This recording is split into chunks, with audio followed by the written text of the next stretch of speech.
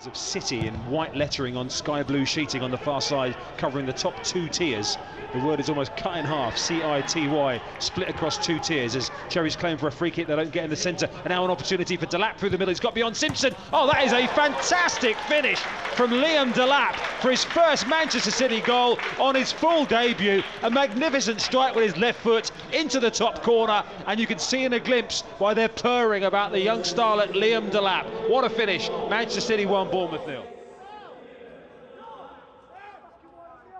Room if he gets a shout, which he just about does.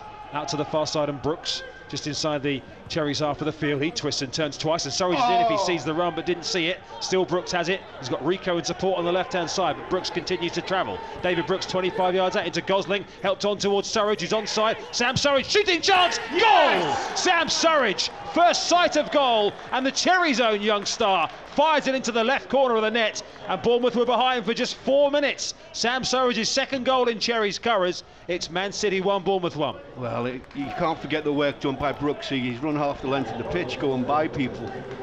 You're just wondering which pass he's going to pick. But when it got to Sam's feet, you're just hoping he can find a corner.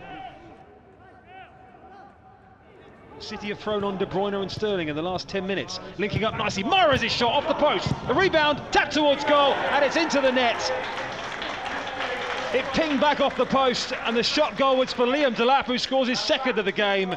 And City have been knocking at the door, and eventually they find their way through with the help of the woodwork. 2 for Liam Delap. It's City 2, Cherries 1.